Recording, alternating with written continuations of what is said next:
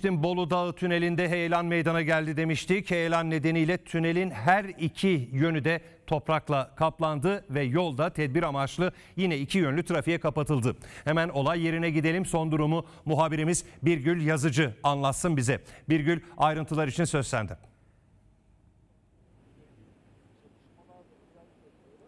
Mustafa Ustanıl Bolu Dağı Tüneli'nde dün akşam 19.50 itibariyle bir heyelan meydana geldi. Kışın çetin geçmişti Bolu Dağı'nda. Burada oldukça fazla kar ve yol durumuna ilişkin yayınlar yapmıştık. Ve o karların erimesiyle birlikte, havanın ısınmasıyla birlikte Bolu Dağı Tüneli'nde de bir heyelan meydana geldi. Ve tünelin Düzce girişi toprakla kaplandı.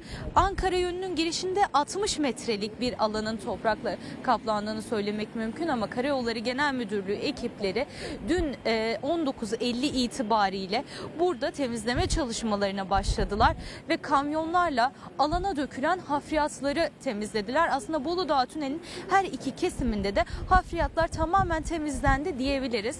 Fakat kameraman arkadaşım Mehmet Yılmaz'dan size göstermesini isteyeceğim. Tünelin üst kısımlarında da iş makineleri hali hazırda çalışmaya devam ediyor. Orada 3 set halinde iş makineleri hafriyatları aşağı doğru akıtmaya devam ediyor.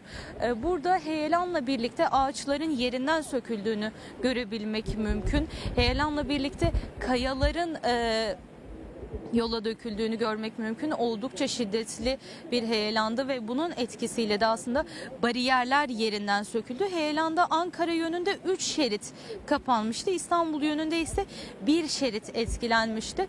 Şu an itibariyle burada hafriyat kaldırma çalışmaları devam ediyor. Bolu Valisi Ahmet Ümit, yapılan çalışmalar neticesinde şayet ikinci bir heyelan tehlikesi olmaması durumunda yarın itibariyle Bolu Tüneli'nde kontrollü olarak ulaşımın açılabileceğinin sinyallerini verdi. Fakat burada şiddetli bir rüzgar etkisini göstermeye başladı. Yoğun bir kar yağışı var. İş makineleri çalışmalarına devam ettiriyor.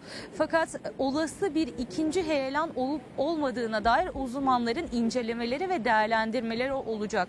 Bütün çalışmalar tamamlandıktan sonra o saate kadar da aslında Bolu Dağı Tüneli'nde bir trafik akışından söz etmek mümkün değil. Peki yolda olan sürücüler ne yapmalı? Çünkü biz her zaman söylüyoruz, Bolu Dağı Tüneli İstanbul ve Ankara'yı birbirine bağlayan en önemli noktalardan biri, Anadolu Otoyolu. Peki trafik nasıl olacak demiştik. İstanbul istikametine doğru seyir halinde olan sürücüler Abant'tan güzergahlarına devam edebiliyorlar. Ankara istikametinden ise Kaynaşlı D100 karayolundan yola devam ediyorlar. Bu şekilde aslında trafik akışı sağlanıyor. Tünelin üst kısmında iş makinelerinin akıttığı hafriyatları görebiliyoruz. Aslında iş makinelerinin temizleme çalışmaları neticesinde şu anda tünelin üst kısmından aşağı doğru hafriyatlar da akmaya devam ediyor. Ağaç parçalarını görmek mümkün. Hatta ağaç parçaları demekten ziyade kökünden sökülmüş ağaçları görmek mümkün burada.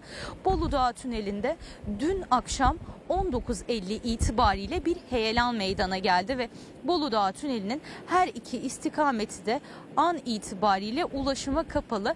Buradaki bütün çalışmalar tamamlandıktan sonra, hafriyat temizleme çalışmaları tamamlandıktan sonra uzmanların olası ikinci bir heyelan riski olup olmadığına ilişkin değerlendirmeler yapılacak ve bu değerlendirmenin ardından Bolu Tüneli'nin ne zaman ulaşıma açılacağı da bir netlik kazanacak.